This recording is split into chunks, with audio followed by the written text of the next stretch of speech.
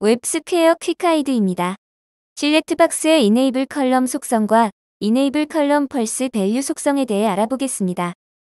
이 속성들을 사용하면 특정 항목들을 선택 목록에서 비활성화할 수 있습니다.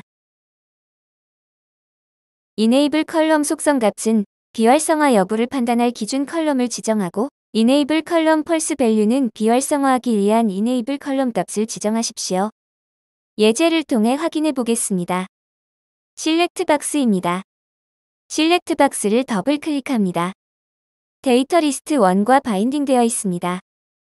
아웃라인 뷰의 헤드 탭에서 데이터 리스트 1을 더블 클릭합니다. 코드, 시티, 컨트리, 타입 컬럼이 있는 것을 확인할 수 있습니다.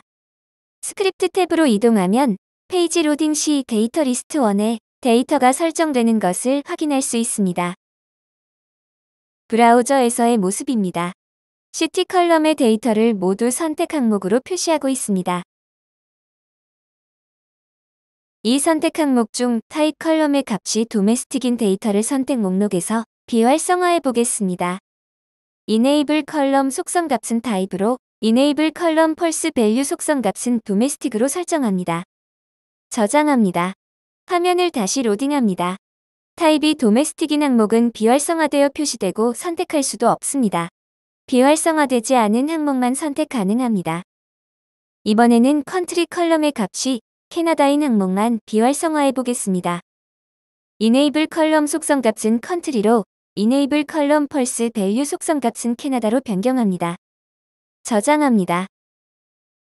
화면을 다시 로딩합니다. 이번에는 컨트리가 캐나다인 항목이 비활성화되어 표시되고 선택할 수 없습니다. 웹스퀘어 퀵가이드를 시청해 주셔서 감사합니다.